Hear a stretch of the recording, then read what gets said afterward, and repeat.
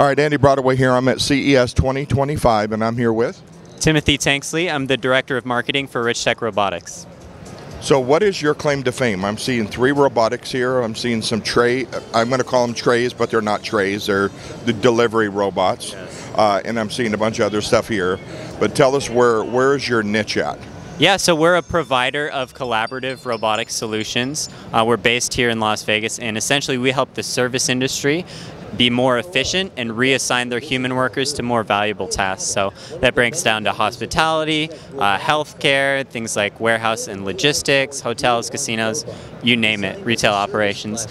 We have a few of our robots here. The one behind me is Adam, and to the left and right is Scorpion, which is Adam's little brother. So Adam and Scorpion are AI-driven robotic arm platforms. So we've been training them for the past few years to be expert robot bartenders and baristas. So you may have seen them deployed at a few Walmarts, or maybe where the Texas Rangers play as a bartender.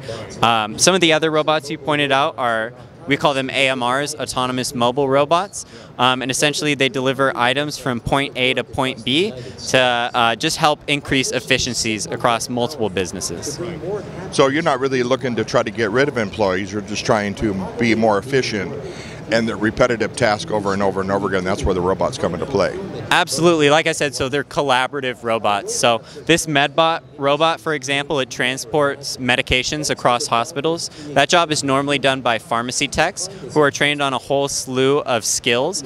All the way at the bottom is just running back and forth all day with medications in their pocket. If the robot can do that, then the pharmacy techs can work on more valuable skills. So where we've deployed that, we've actually seen higher job retention for those roles. Right, and that makes sense. You don't want to give a job like that that's all they're doing is walking from point A to point B when they could be somewhere else. That's really where, a lot of people think AI is going to replace them, right?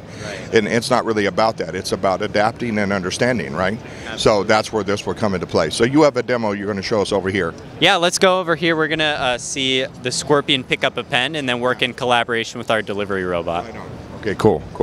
So yeah, that's our maitre d' delivery robot back there. It's normally used to deliver food from the kitchen to the dining floor in restaurants. And this is our Scorpion robot. So while it's doing that, what are some of the sensors in the front here? Is that sensing people standing in front of it? Absolutely. So this camera right in front is a NVIDIA camera, and essentially what that allows the Scorpion to do is detect when people approach, so it can begin to engage them in conversation. So this robot can actually make custom drinks based off the customer's mood and preference. Let's move over here real quick. The robot's coming our way.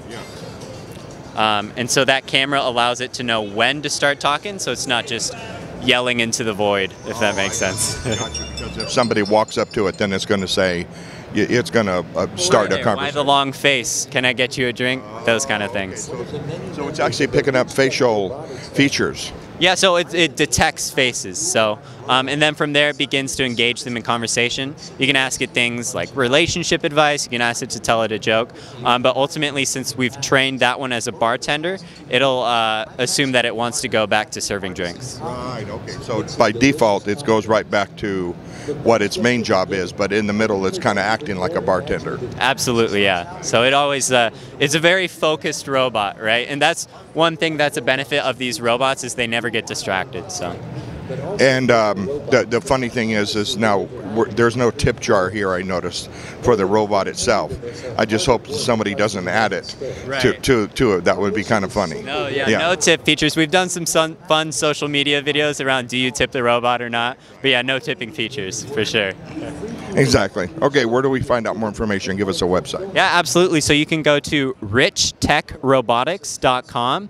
And if you fill out the form, if you happen to, it goes right to me. So would love to talk with you. Well, great. Thank you so much. Thank you very much. Appreciate it.